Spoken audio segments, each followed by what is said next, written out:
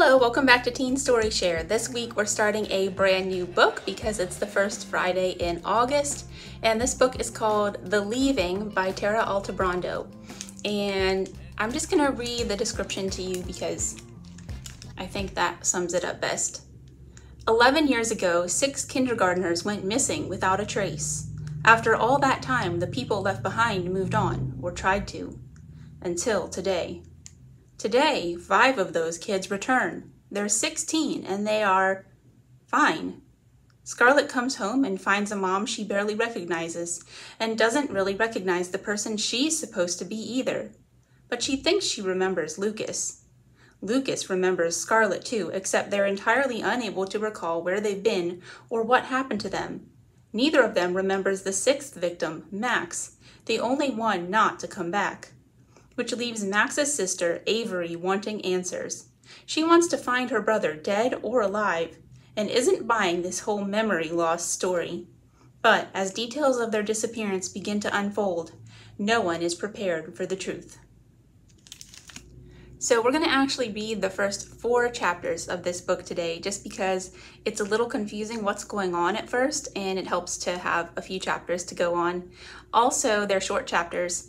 And this week and next week are the final weeks of Teen Story Share for the summer, because after August 12th, we're going to take a little break and then we'll start up again in September.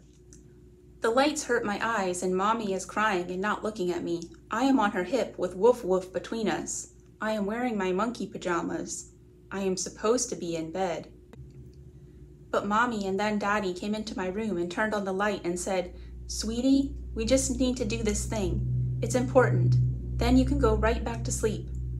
Daddy scooped me up and I grabbed Woof Woof because he goes where I go, especially if it's someplace important. Max isn't here. Max isn't in his fireman pajamas. Today was his first real day of kindergarten and he didn't come home. I don't know why, and I'm afraid to ask because that is why Mommy has been crying. It started at the bus stop. The bus came, but Max wasn't on it. I went to ask, "Is Max dead?" as Daddy puts me in my car seat. But I don't want to because I don't know what dead means except that it's bad. Maybe kindergarten is bad too? Maybe it takes you away and makes moms and dads sad. The lights that hurt are on big cameras where we end up, in front of a big building that looks like it is made of gray Legos. They make night feel like day. They make me feel weird about my pajamas. There are men talking into big microphones, and I haven't seen my Minnie Mouse microphone in a while, and it seems like my toys have started disappearing. Did Max take them with him? Men are talking, like grown-ups with rules. Then Daddy is right next to me, and Mommy, with a microphone, lollipop close to his mouth. Fishy camera eyes are pointed at us. He is saying, "Please, bring back our son. Bring all the children back, unharmed." A woman screams, "My daughter said she was going on a trip to the leaving. Does anyone know what that means?" And Mommy looks at me like she's only just remembering that she's holding me. And I squeeze my thighs around her tight so that now I can lean toward the camera and the world gets quiet. So I say, "I really want Max to come home." Mommy lets out a sound I have no word for and pulls my head into the space between her head and her soft parts and pushes through all those shoulders and elbows and arms. Woof Woof is gone and I think about screaming. Then I do. My father says, "Here," and he has Woof Woof. I grab him and hug him and his brown ears smell like sleep and apple juice and my thumb that I suck, and I say, "Woof Woof, I thought I lost you." And he has these 2 eyes that are stitched out of thread and they are wide apart. And I know he's not real, but for the first time ever, he looks so very sad. So sad that it hurts to look at him. I find Mommy's shoulder and find my thumb and close my eyes to make it all go away. Day 0. Scarlett. Like being ripped open, mid-nightmare, breathless in the center of a scream. Her hands went to the knot on the blindfold at the back of her neck. It was tied tight. It hurt her fingers to undo it. Then her eyes were freed. Night. Heat. Palm trees. Where are we? A girl. What's going on? A boy. She turned, saw the others. Saw him. His name was... something with an L? He took off running after the van, screaming, "Stop! Wait!" One taillight out, tires screeching, gone. Lucas. His name was Lucas. And hers? They'd gotten out of that white van just a moment ago, 3 rows of seats, ripped leather upholstery that dug into her thigh. She had spent the journey fighting sleep, or something, and working hard not to tear the blindfold off. He'd said not to. It had been important to behave. Where are we? A girl. Sarah? Screaming. Who was that? Adam. His name was easy, biblical, paced. Who was driving? She studied him. His skin light brown, darker than the others, then his clothes. Black shirt, black jeans, sneakers. Then Lucas's. Scar? He was staring at her. What scar? Where? Oh, Scarlett. Her name was Scarlett. You okay? He came closer. She studied her own clothes, swallowed to wet her throat. Why are we all wearing the same thing? I think I'm having a panic attack, Sarah said. Oh my gosh, oh my gosh, oh my gosh. Just calm down. The first words out of Kristen's mouth. Why should I calm down? Again, Sarah, screaming. Something was poking Scarlett's hip. 2 of her fingers slid into her right jeans pocket, found a folded slip of paper, took it out, unfolded it. What's that? Lucas asked. Lines, this way and that. A map. The others dug through pockets. They all had maps.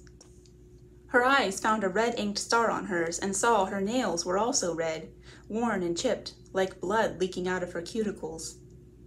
I think this is a map to my house, Lucas said. 33 Locust Place. Mine's not ringing any bells. Kristen flipped to the other side of her map and back. Maybe I got the wrong one? She wasn't chewing gum, but Scarlett pictured her that way, always chewing. Scarlett turned. A slide, some swings, a gate. A thought about a cracked tooth, a boy. Had it been Lucas? No, but her feet had orders. Marched toward the playground, stood at the center on the springy blacktop. A warm wind woke an old swing. It squeaked and swung a ghost child. I've been here, Scarlett said to no one. The others came in too. She stopped at a red horse on a springy coil, the kind you sit on and rock. Sarah was all panic. Why don't we remember where we live? Good question. Better question, why don't we remember everything? The horse's eyes spied, crickets pulsed. The wind whipped palm trees into whispers. The world folded in. This was the cliff of Scarlett. No idea how she'd gotten here. The path behind her was wiped clean. She knew the others, and she could not think of a thing they'd done before this. Her mind clicked its blankness at her 3 times. We must have been drugged, Adam said. He was taller and more muscular than Lucas, but somehow not as confident. Does anyone remember who was driving? Lucas asked. Or where we were when we got into the van? Were we all at a party or something? Head shook. The wind died and the swings froze, a still photograph. Adam said, I don't remember anything. It has to be a drug. It'll wear off, Lucas said. Another car drove by, extra lights under the body and a bass-heavy music blasting.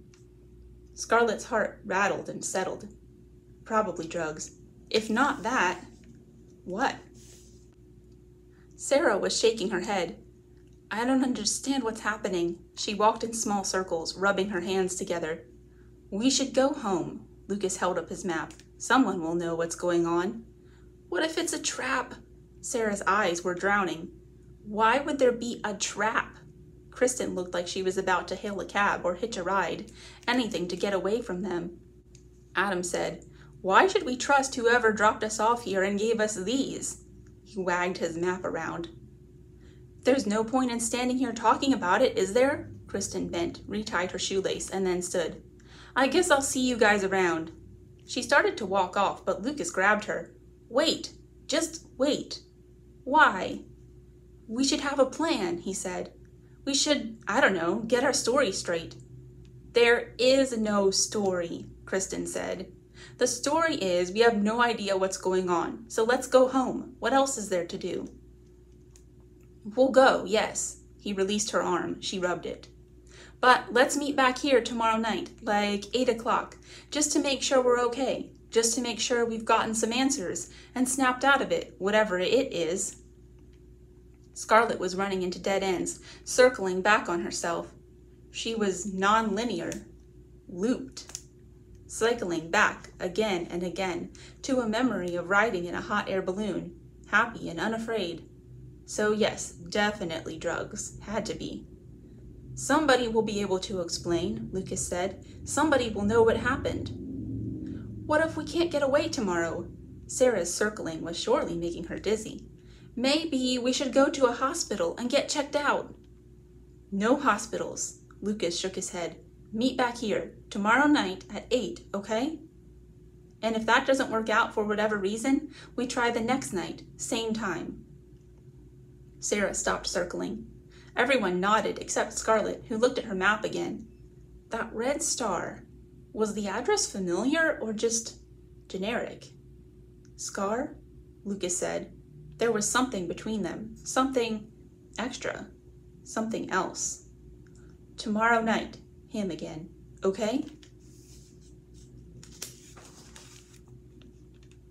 Lucas.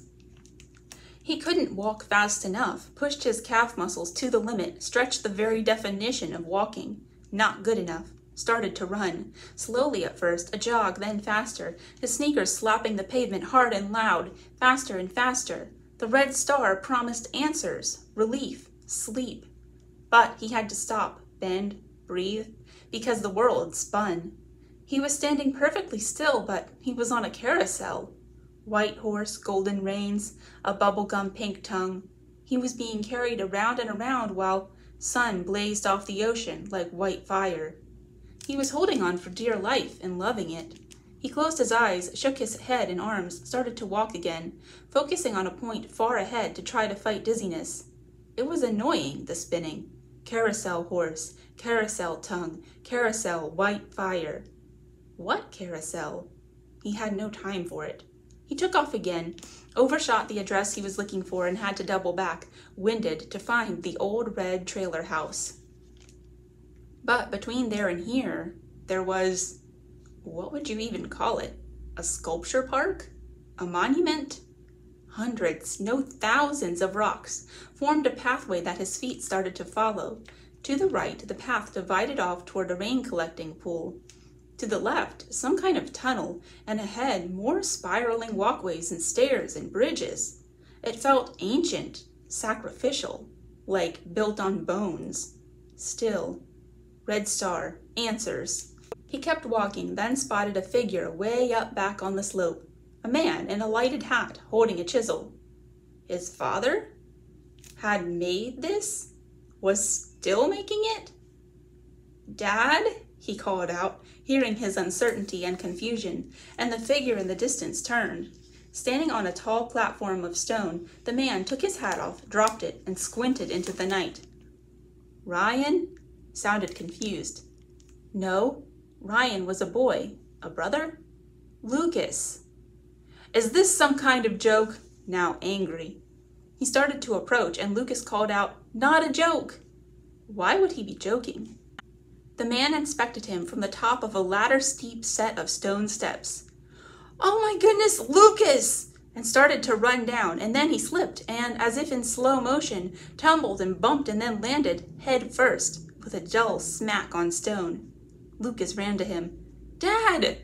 And bent to help him up. He lifted his head. Dad! And it was all warm and black and all over his hand. No! Lucas stood, backing away. No, no, no, no, no! Then one more try. Dad! Only the hum of the night, distant cars, tree frogs, a far-off motorboat. The sound of it echoed inside him, his body hollow. He stood, ran to the house, pounded on the door until it opened. Ryan. But not a boy, grown. Call an ambulance, Lucas barked. Now! Who the hell? Just do it! Then ran back to the body, ear to mouth, hand to chest, pumping. Then, a minute later, Ryan. Get away from him! What did you do? Hands grabbing Lucas by his shirt, hauling him to his feet. Fists, arms, legs, a pain in his jaw. It's me, Lucas! Between gasps, they froze. Ryan stared.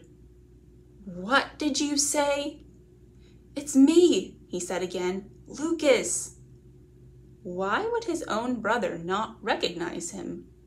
Then hands again, pushing him back and back and back, and his bones hitting stone, and Ryan saying, Where have you been? And their faces inches apart, Lucas's skull pressed to the wall, and spit from Ryan's mouth in Lucas's eye when he said, Where could you possibly, now Lucas was sure his head would crack, have been? Avery. The phone rang. The clock glowed a red 12:45 a.m., but Avery wasn't going to get out of bed for the landline. It was probably just Dad all messed up about the time zones on day one of a business trip out west, and anyway, it was spring break. The plan was to sleep as late as she could and then make her way to a lounge chair by the pool out back and spend the day there watching boats go by in the bay.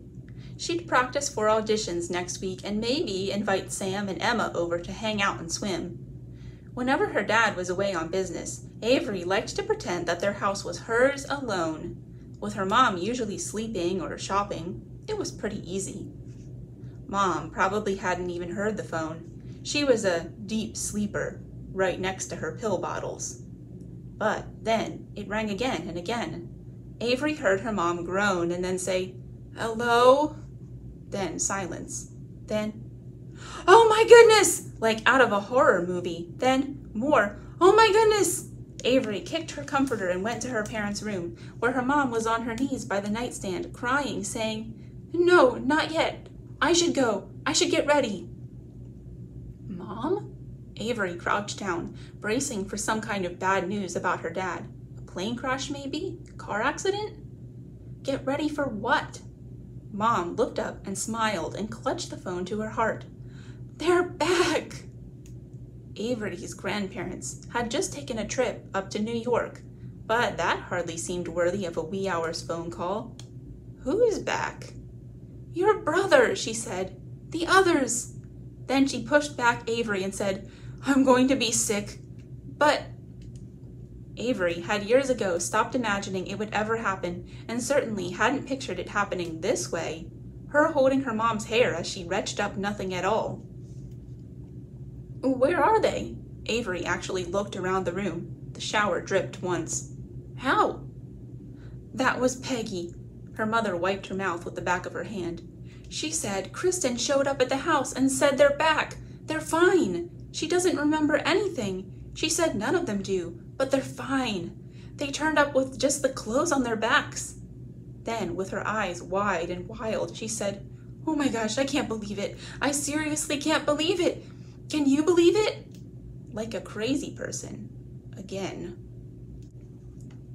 Avery followed as her mom walked downstairs and through the kitchen and stopped to fix her hair in the mirror that hung beside a massive floral arrangement, mostly sunflowers, that Rita had clipped from the front yard and then gotten an earful from Mom about.